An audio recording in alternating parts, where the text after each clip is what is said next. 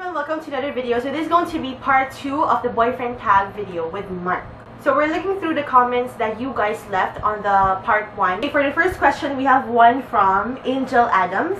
And her question is, what are your hobbies? So our hobbies are...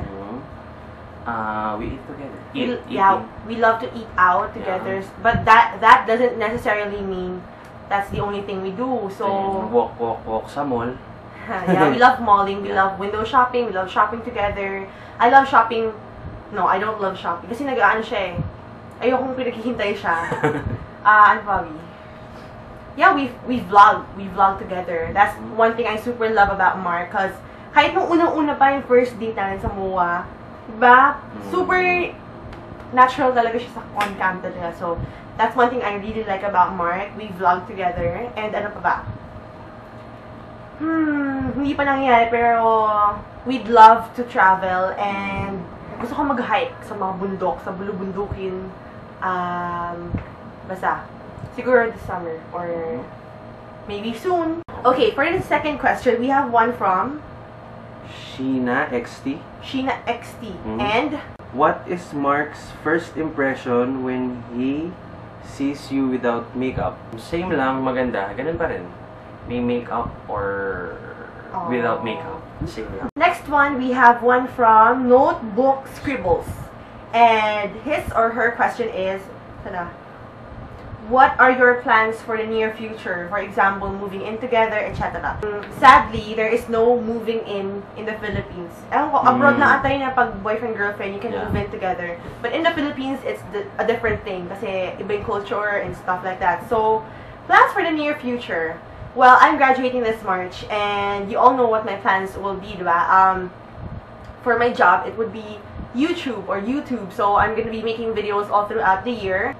Mark's gonna graduate soon, perhaps this year, or maybe early next year. Yeah. And then after that, work? Siguro apply ako GMA7. Yeah, he plans to work. He's gonna be an intern there. Tama ba? Eat bulaga. Eat bulaga. Eat bulaga. Eat bulaga. Yeah, so that's, ano bang plan for the near, wala pa, kasi we're still young. Work, yeah, that's basically it. We're gonna earn. Next, we have a question from C Legit X. Actually, he or she has a lot of questions. Number 1, when did you meet her parents? Ikaw. Basta una mo na-meet si mama. So, he met my mom, kailan na? October din eh. October. So, the same month we got together. Na-meet niya si mama. And then, si papa, mga, kung maalala. Basta last year din. He met my mom and dad last year. Ako. October yun. Ako sa bazaar yun, naalala ko. Anong bazaar yun? I met his parents during the Noel Bazaar. Yeah, Noel Bazaar. And his whole family. Next one. Who said I love you first? Ako yata yun. Ako ba? I think ako. Parang ako eh. What does he or she call you? Noong una, Love. Love. Tapos nawala na yung face out ng love. Next. Naging B. Yung B is like a short term for baby. Tapos minsan baby. Tapos BB. BB. Mga corny. Next, Paupe, which is a Mandarin for jewel or basta, something you cherish. Next one. What is your best memory together? Siguro masyado pong maaga para kasi madami pang mangyayari. So, wala pong answer for that one. Next week. Do you remember what you wore or he or she wore on your first date? Naalala ko yung floral sheer niya. First date? Yeah, oo, tama. Tapos siya yung white na polo. What would you say is the best quality in his or her personality? Sa kanya, kahit nalaman ko na medyo kilala siya because of YouTube, ano pa rin siya, still simple. Simple pa rin. I love you. I think overall, Mark is such a kind person. Ewan ko, kahit anong gawin mo sa kanya, ang bait talaga niyang tao. As in, genuine talaga yung kabaitan niya. Yun. So, that's what I super love about his personality. Next. Use 3 words to describe her personality. 3? 3 words. Kind, compassionate, patient. 3 things I'm not. Joke! Hindi ako patient. Oh, next. Kind ako. Compassionate din ako. Harap na. Sa aso. B, ikaw. Sagutin mo. Sa kanya, simple, beautiful. Beautiful. Super sweet. Sweet. Next. Super sweet, magkadugtong. Next question is from Mr. Bubblegum 08.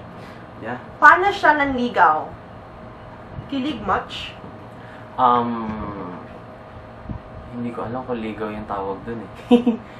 Kasi, I personally don't believe in ligaw-ligaw. yeah. Because I think if I meet someone, like when I met Mark, tapos we have this connection, parang understood na I don't need, like, araw-araw kong pupuntahan. Ewan ko, I'm Tsaka not... hindi ko rin sinabi na pwede ba manligaw. Oh, So, high school yun eh. Ayoko. I don't believe Yeah. in ligaw. Basta, pupunta ako Manila, if may time ako, kain kami sa labas. Next question is from Janela Ayento. Paki-mention naman ako sa question ko. Hi, Janela. What attitude you like sa isa't isa? Yun nga, I mentioned it before nga, I super love Mark's personality, super bait niya, as in super genuine person talaga niya na kung makita mo siya, parang first time mo siya makita, mafe-feel mo talaga na mabait siyang tao. Ako naman, yun nga, mabait din siya. Although masungit minsan. Next one is from Cute Shy Girl 22. Can you please be more specific how and where you guys met? I was hesitant to answer the question. Sorry, I don't know what 7th High is. She doesn't know what 7 High is. Okay, so 7 High is, again, a club or bar. It's basically a party place. Next one is from... Shams 8921. 8921. Do you ever get jealous or Mark? How do you deal with it? Sometimes. Ikaw muna, Bihira, di masyado. So, of course, sa ex, magsiselos ka talaga. Kasi ganun talaga yun. Nakakaselos talaga yun. Pero, how do you deal with it? hindi ko na lang pinapansin. Kasi, iniisip ko na lang, wala na. And ako yung present. Ako, I remember the first time when Mark and I ate at MOA. There was this girl in shorts, naalala mo hindi? Who walked right in front of us, and then tinitingnan ko si Mark kung nakatingin siya. Parang wala lang, hindi siya yung serious na jealous type. Hindi siya yung serious na basta jealousy, hindi siya ganon. Parang joke lang, parang ganon lang, di ba, B? Next. How do you make up after a fight? Sino unang nakikipagbate? So basically, Mark is getting to know how my attitude is when I get angry. So, tatahimik lang siya. Yeah. Kasi, ayokong nag-aaway, tapos salita pa ng salita, ayokong gano'n. So, basically, we shut up for like, alam minutes ba? 10, 20, 5, 10, 20 minutes gano'n. Depende sa intensity ng anger ko. Then, after that, we just basically talk. Normal talk, parang gano'n. And then, we say sorry.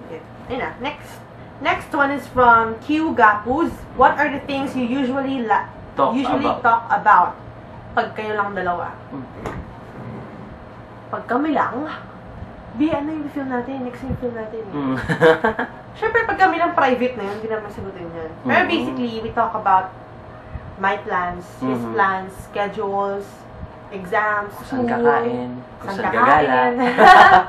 Yeah, Next one is from Zai Flores. How many kids are you planning to have in the future? Hindi pa nga kami mag-asawa. Pero I don't want any kids. I don't want. As in, ayoko sa mga bata. I'm sorry. And I'm not sorry. I don't like kids. But basically, Siguro isa, for me. It's just basically, I don't know, I'm just in a point in my life wherein I want to enjoy myself and Mark, diba? I want to travel around the world before settling in.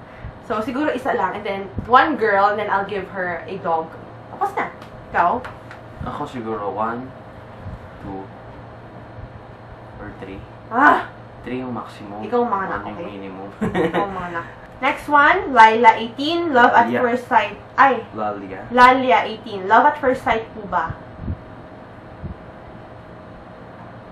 I wouldn't say that. Hindi ako naniniwala eh. No, it wasn't love at first sight. Siguro, I think we fell in love when we got to know each other. Yeah. Pero yung first talaga, siguro physical attraction. More on itsura.